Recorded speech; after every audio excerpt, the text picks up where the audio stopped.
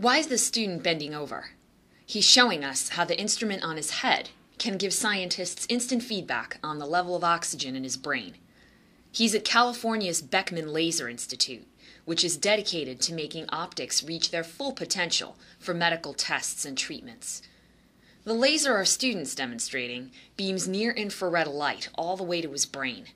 That light interacts with oxygen carriers in his blood and gives researchers a computer readout. When he leans forward, the instrument can immediately tell that the level of oxygen in his brain is going up. This is just one of many instruments that researchers at the Beckman Institute hope will someday make their way to a doctor's office near you. They're also looking at applications closer to the body's surface, the skin. This instrument is designed to image the skin up to about 1 millimeter deep.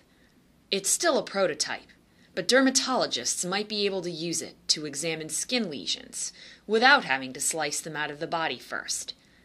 And Beckman's graduate students have built systems, like the one that includes this white box, which can image the level of oxygenation in tissue. This can help researchers look at trauma, such as burns or bruising, or could also check levels of oxygenation in tissue that is going to be transplanted from one part of the body to another.